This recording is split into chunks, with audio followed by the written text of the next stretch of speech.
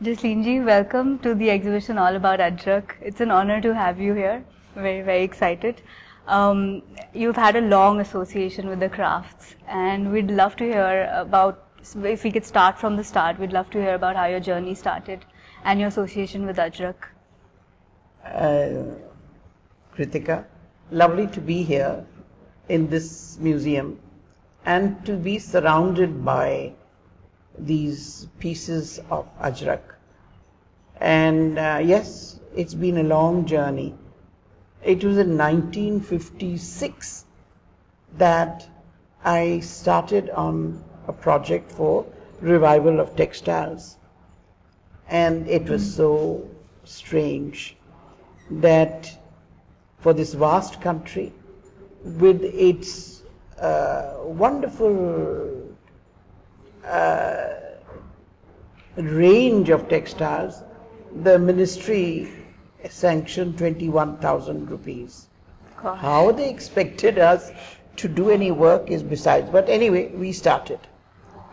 So I went to Kutch. Very few people knew of Kutch. Kutch was a strange place. And I went for the first time in 1956. And it was still a walled town where the doors used to close and in the night and open in the morning. And if you were a traveler and had not come back in time, well, you just hung outside. Wow.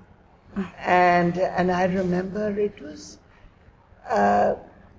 the food that you ate was full of sand, because the desert was very near and the high winds which were blowing would carry the sand into our dal and our roti, and oh, it was really something.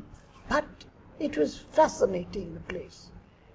I went there primarily to revive Mochi Bharat, and I failed, because they said that those who did Mochi Bharat, that exquisite embroidery, are no longer available. But in the process, I also managed to see other crafts, and one of them was Ajrakh. Wow. And visited the village, and went to Mandvi, and you won't believe it, that by accident we lost our way, and we went into the Banni area. Wow. And we were so frightened that we might get lost and go into Pakistan and be arrested, that we were so relieved in the night when we saw somebody waving a lantern, and we managed to go to that place. And there were all these people on this high platform of mud, with their eyes shining in the night and their jewelry, wondering who these people were. And when the car stopped, and I always wore a sari whenever I traveled. I never wore, in any case, I've always worn a sari. And I got out of the car, and everybody said, as if some person from the Mars had come. It was uncharted territory. Wow. Yeah, they had never seen anybody from outside, and especially a woman. The men used to go out and they would see. So some of them who had seen had been outside to the city and seen a movie said, "Film star hai." उन्होंने कहा तारा है, तारा है. And while I was looking at them, they were looking at me, and they dragged me inside, and that was my introduction. And there I examined what they were wearing, and they were examining what I was wearing. And there I saw Ajrakh for the first time. Wow. Because the Maldharis who lived in that area, they used it, and the Meghwals used it, you see. So I said, "Ye kahan se hai?" So they said that it's from the town you know, and that's which led us to Dhamadka. Okay. But at that time when I went, there was nothing really except that they were printing. They were printing for the people, and yet they were beautiful. But just for the local community? At that point, they were just printing to meet the demands. In any case, yeah. the local community had a tremendous demand because most men required 2 to 3. Lungis, you know, turbans. lungi, chadar, and even pagdi. So 2 sets of very high quality. 3, no high quality. Whatever was there, Whatever whatever was they there. could afford. Okay. They were, you see, and these were being used by them. So there was a demand, all right. Then in 1957, Kamala Devi ji went to Kutch and I accompanied her and I told her about this village, Dhamadka, and we went to Dhamadka and we met Muhammad Bhai and she asked him, can you do vegetable dyes? He said, I used to do them but I've forgotten.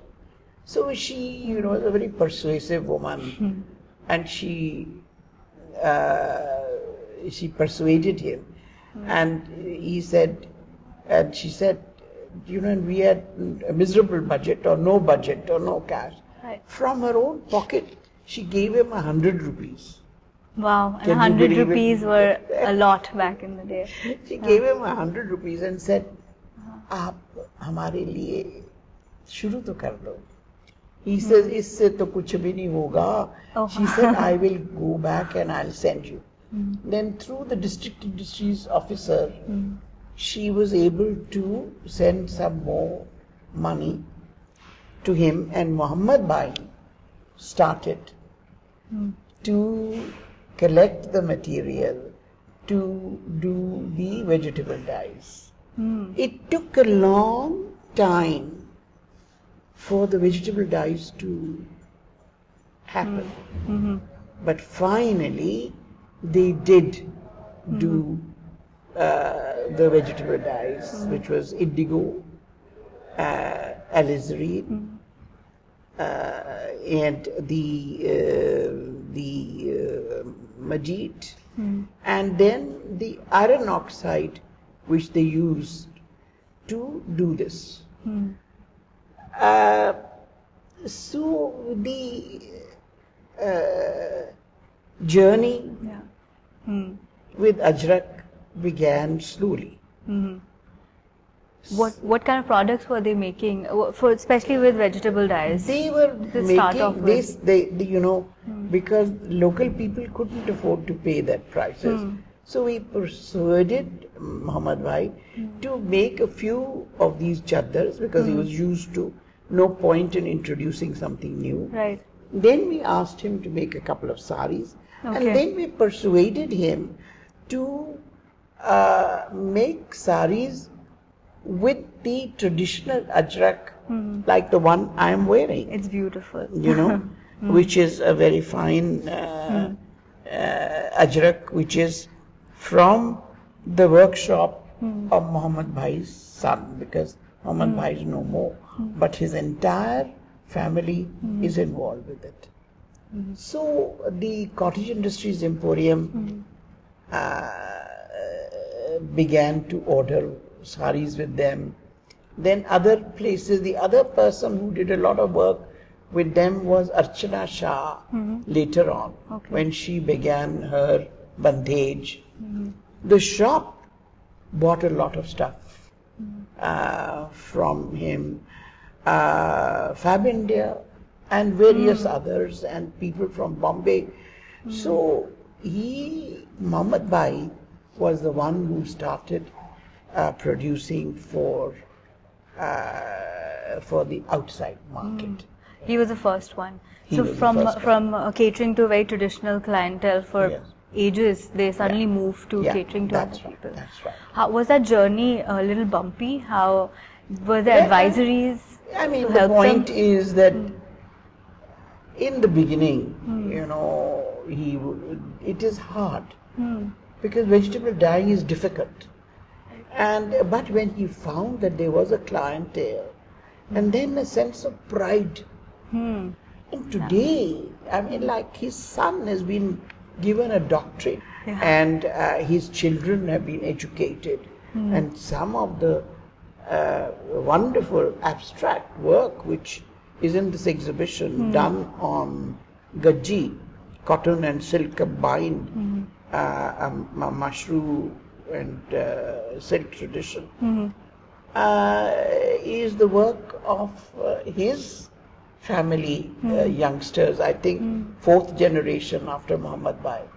Wow. And this is the work which has been done very recently, and one feels so proud, so bumpy, yes, difficult, yes. It wasn't till, I left India to work in Iran in 1970. By that time, Ajrakh was being produced. Vegetable dyed Ajrakh was being produced. Wow. They had also started and revived the Ajrakh in Barmer. And so this age-old Ajrakh, where the word blue comes from the word blue, which is Arabic, from which the word in English or European languages, azure comes, is Arabic.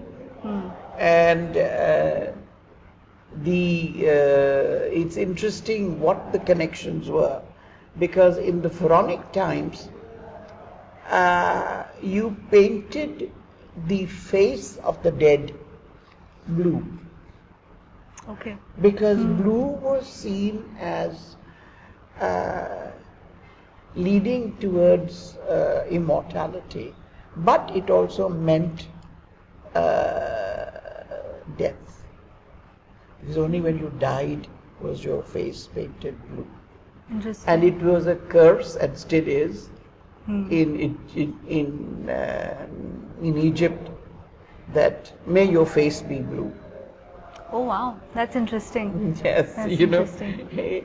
So these old traditions, they cling on, forever. And this interesting thing is that this is a very old tradition. That India was the home of dyes.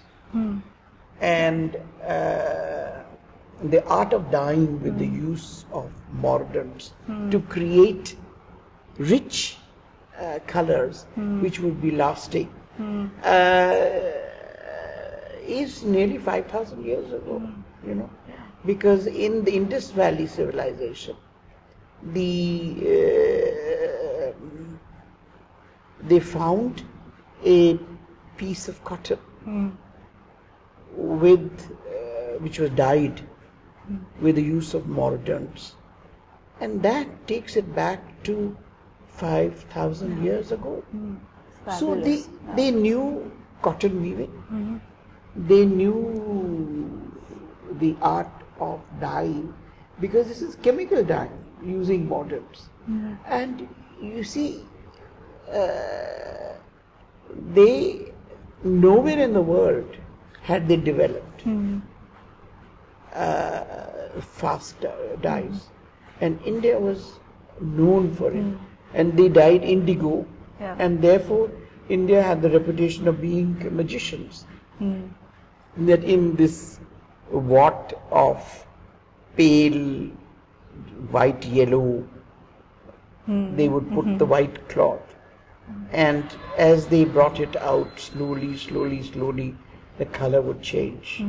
And then they would dip it again and it would become dark, and everybody would say, see, this is the Indian magic, to bring color from a white water and the air. It was oxidization which was taking place, and thus there was a tremendous demand, and these textiles, which were done in the western coastal area in Sindh, was exported all over the world. They were exported to the Middle East, they were exported to Southeast Asia, and they have been found in quantities. In quantities. The first old pieces were found which came to our knowledge was from Fostad. And then there was another collection made by the University Field Museum in Chicago at the Red Sea. And in the Red Sea ports they found innumerable samples. Oh, I learned so much by looking at those samples at the Field Museum, because they were the blue, indigo blue. Now, indigo needs to be dyed. It can't be printed.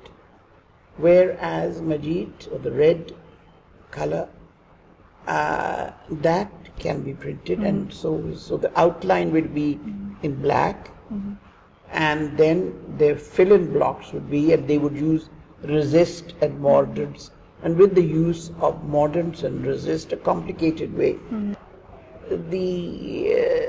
This complicated piece of printing and the range of designs that were done was typical of this Ajrakh.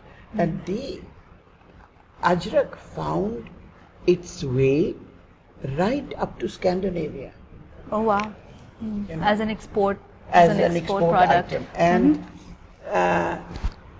because Fostad was the place where these textiles must have been brought and distributed to Europe, it came to be known and is referred to in the European literature as fustian, after Fostad. You see? So there's mention about the fustian and so on, which in the 8th century record in a monastery says that priests are not allowed to use the fustian because it's a luxury item. Interesting. So there is a mention of that. Very interesting. Even the motifs, you worked a bit on the motifs, you worked a lot on the motifs and how they've come to develop and how different kinds of motifs are. My passion is for the symbolism. Right. And the first fragment of the Fostad textile that I saw was at the Calico Textile Museum, which showed Hamsa, the swan, going around the lotus, and there's the fish motif also, and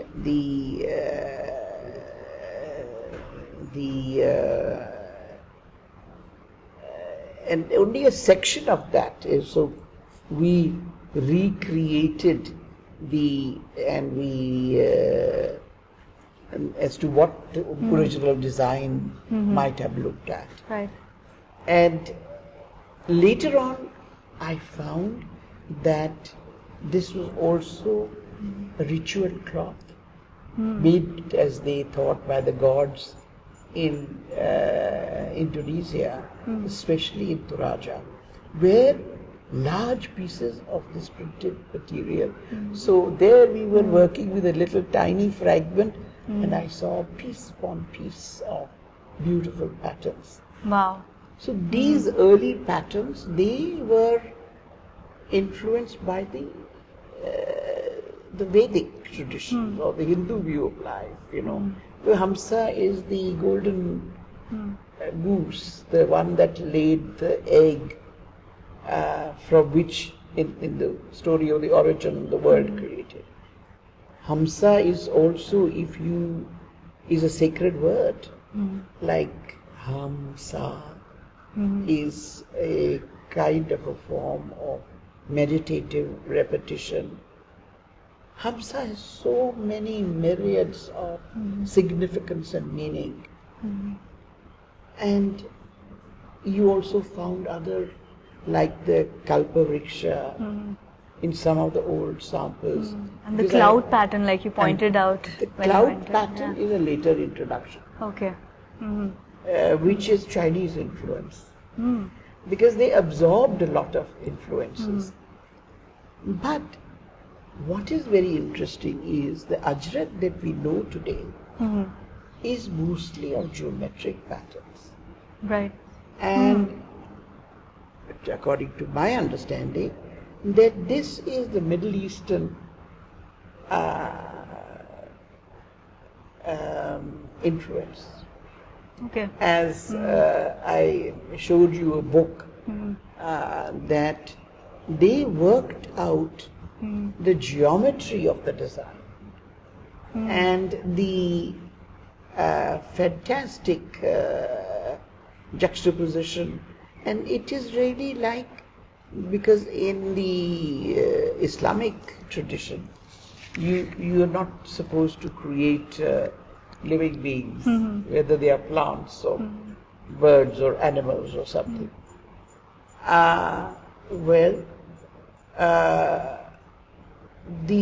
So therefore you find mostly these abstract forms and which are worked in a geometric, or the stars. And when you travel to Kutch and in the night in the desert, you see the night sky studded with stars, just like the Ajrakh is. It is full of the star motif. You know. Yeah, that's very interesting. And so you see, we always think that we are very, everything began and ended in India. But I feel that here we have absorbed an influence. Later, yes, but we have absorbed the influence. The influence of trading all over the world, or the craftsman own faith, several different factors. The impact of artistic traditions of the geometry of design. Through architecture. They must have seen the textiles and the calligraphy and the architecture, and, and also because many of the people who were using these were the Maldharis, and they were Muslims. So they may have preferred to use these geometric patterns rather than the floral ones or the others. Right. And so they evolved these, but within these they have, as you can see in this wonderful exhibition, and then so many influences, like I pointed out, you mentioned the cloud motif. The cloud motif is really something which has probably been absorbed from the trade. Because trade also brought influences. Right. Maybe the traders said, we want these geometric patterns, so they may have copied those. But there is a whole range of patterns as such. And one feels enriched. And they have another technique which is very interesting, is that dorukha, double-sided, that they print on both sides. And that's very complicated. Right. And that requires a lot of expertise to be able to do it, so that the color doesn't run, but is printed in just the right quantity to be absorbed on the other side. So, Real technical expertise we have in this exhibition as well. We have so many examples of Dorukha. So it's technically very complex. It's a technically very complex form of yes, printing. it is. Yeah. It is. It is. Right. And this is a great historical perspective, I think, that you've given us. And if we move to the contemporary times, I know personally that you've been involved with the family of Muhammad Bhai and his different generations. I know they keep visiting you and you've been in touch. What have you noticed over the years? What are the differences in their art and how they have evolved and how they're interacting with the market now? Well, they have evolved. It's amazing, I mean, Muhammad Bhai worked only in cotton. The next generation started working in silk. And printing of silk is more complicated actually and difficult, and they did a beautiful job on it. So, and those silk Ajrakh saris are coveted all over India, as well as, and the yardage material, it is. And the locally woven gajji satin, as well as mushroom, which is cotton silk mixed. And then recently what has happened is that some of the younger generation worked with NID and as well as with designers who came from abroad. And some of the designers who came from abroad made friends with them and stayed with them, and they worked together. And in the process, they learned the art, and the Muhammad Bhai's grandsons also learned from them.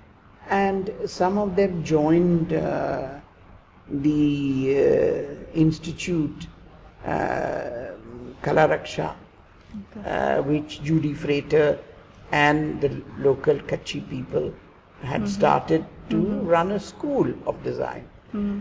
And in the process, which opened their minds to other approaches rather than the traditional approach. And then they created experimenting. I mean, you have in this exhibition that beautiful piece, which is an abstract piece, which combines blocks, which combines it's a wonderful graphic. It's a piece of art. You see, we don't appreciate the richness of our creativity of our craftspeople. In what way is this less than a painting? In no way. In no way. And but we will not be willing to pay that extra plus. I think people need to be educated and need to understand that this is an art form which has to be appreciated. Finally, I'd like to ask you on the same note, as there are more and more collaborations between contemporary designers and traditional craftsmen, like for example, this is a collaboration between students from NIFT and the Crafts Museum. So these students went out into the field, interacted with the local craftsmen. They learned a lot in the process, but they would be using what they learned as well from the craftsmen in their own garments, or they'll be collaborating with these craftsmen in the future. What would you say would be some guidelines perhaps for these new collaborations to make it fair for the craftsmen as well as moving forward, what they should keep in mind? Well, you see, this has been a big issue with me. I have felt that these National Institute of Design, National Institute of Fashion Technology, various these design schools should give special opening for the children of master craftsmen. Now, the attitude of many of these institutes has been rather negative. They send their students, and I don't think that they are also briefed properly as to what they are going to look for, how are they going to conduct themselves, and they come back with some of them, I have been on their jury, with the most weird designs which they think should be given to these people. And some of them collect, I don't know, material from where, which has no relevance and which are not. Either they are misinterpreting them, or they are being made a fool of by the craftsman. Sometimes that happens, but not always. In some cases, depending upon who the students are, or who the guide is, they have come forward with very interesting studies which have been made. You see, I personally feel like I share my knowledge with everybody. I'm not going to hang on to it, because everybody uses the knowledge in their own way. So the mastery which the craftsmen have, the students, if they worked a lifetime, might be able to achieve 1/10 of that. But what I mean to say is that they should be given the opportunity. Like this dyer printer who made such a tremendous contribution couldn't get his son admitted into the design school in Jaipur. Why? Because he had not passed his school. Well, he was educated, he'd been to school, he could read and write, and he was a master printer, dyer. I mean, they need to look at their policies for the training, and especially the design institutes. Okay. Thank you so much, Jasleen ji. My pleasure. This was absolutely fascinating. Thank you so much. I'm glad.